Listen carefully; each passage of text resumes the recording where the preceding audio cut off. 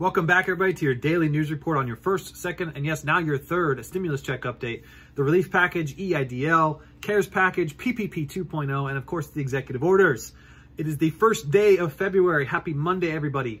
The Problem Solvers Caucus got their meeting that they requested with President Biden, and they've released their plans for stimulus. Find out how that affects you and the future of PPP and EIDL programs. Come on and get your news.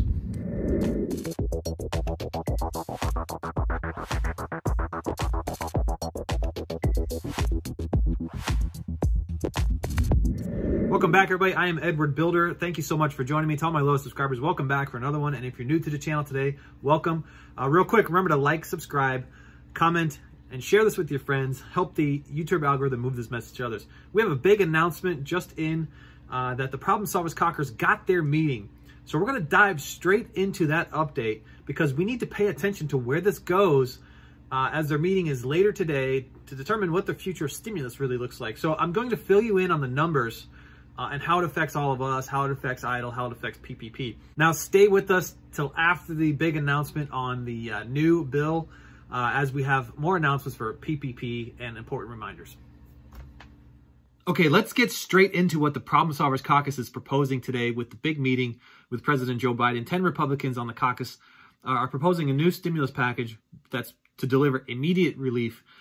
They must be feeling the effects of this nor'easter. Right now on the East Coast with me, I am buried under 4 feet of snow, and they must be buried under something pretty cold too, because I get the chills when I heard this announcement, okay? Much more targeted. Everything is much more targeted. We're going to get into the numbers right now.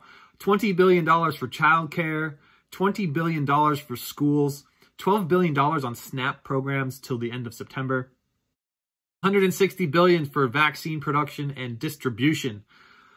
Here's a big announcement, everybody.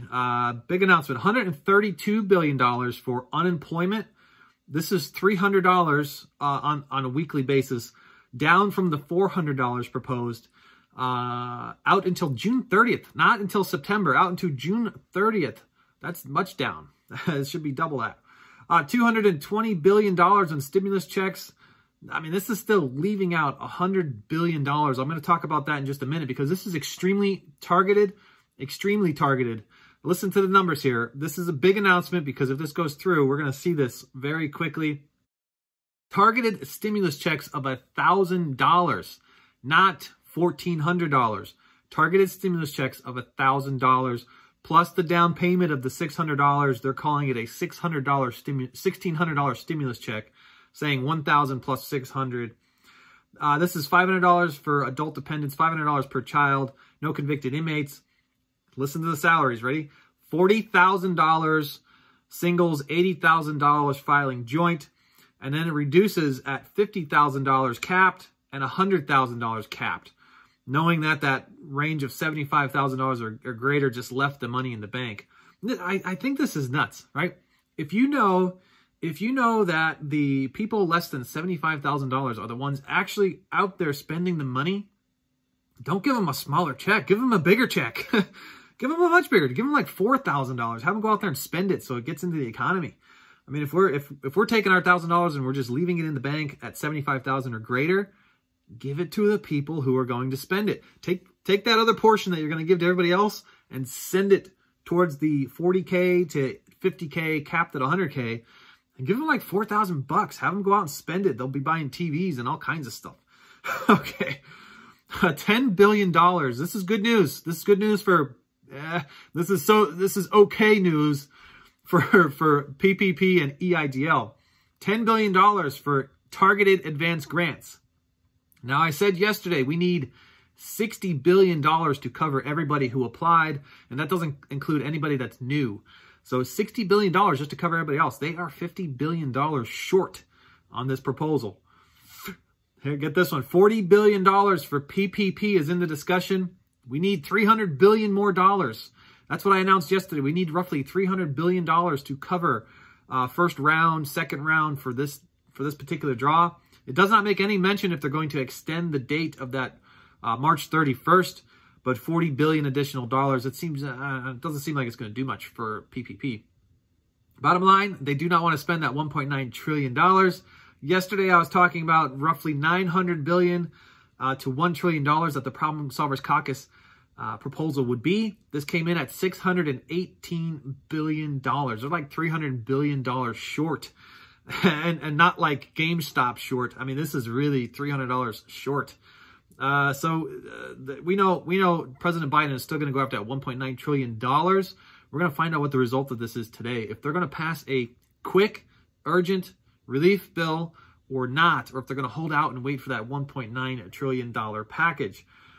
This is making me really sick, feeling awfully, I got the chills running everywhere right now. So it's probably a good time to swing by the description and get that life insurance in as little as 5 minutes. Thanks for sticking with me for the PPP updates. But before we get into that, I want to talk about our next giveaway. For every video that we hit 10,000 views, we're going to do a targeted stimulus for somebody out there that's not going to send chills down your back, okay? We're going to pick within that video one lucky subscriber who comments to send a $100 check to once we hit 10,000 views. Now, once we hit 10,000 subscribers, we're going to do another $500 giveaway for all of the comments that are out there for all of the videos. So stick with us on this channel. We're going to be sending some of our proceeds back to all of our viewers. So do your part, like, share, comment, and subscribe. Check me on Instagram, join the $800 tracking play-by-play, PPP, and EIDL, and play-by-play rental assistance by state. Let's get into those PPP updates. All right, let's get into the PPP updates. Now, if you do happen to be one of the fortunate ones that you're going to receive a stimulus check or you're receiving PPP funds, and maybe it's a good time to swing by the description and check out Webull, Robinhood, and M1 Finance. They are giving away all kinds of free stuff. Webull wants to give you 4 free stocks valued up to $3,000. M1 Finance wants to give you $30 just for transferring $100 into their system.